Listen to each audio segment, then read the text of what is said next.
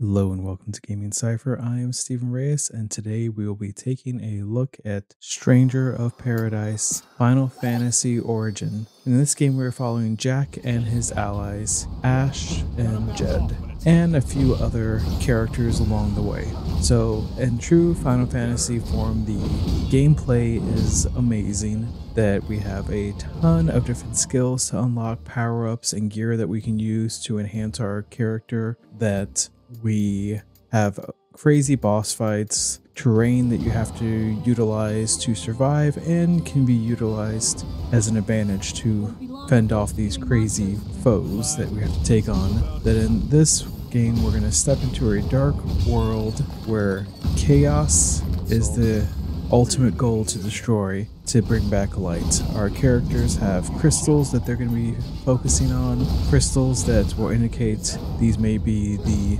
warriors of prophecy that we will see as we finish the game. That the gameplay is fun, the graphics are amazing, that each time you finish a level you get a little bit more story, some questions answered, and more questions presented, so it does keep you going and wanting you to go until you finish the game.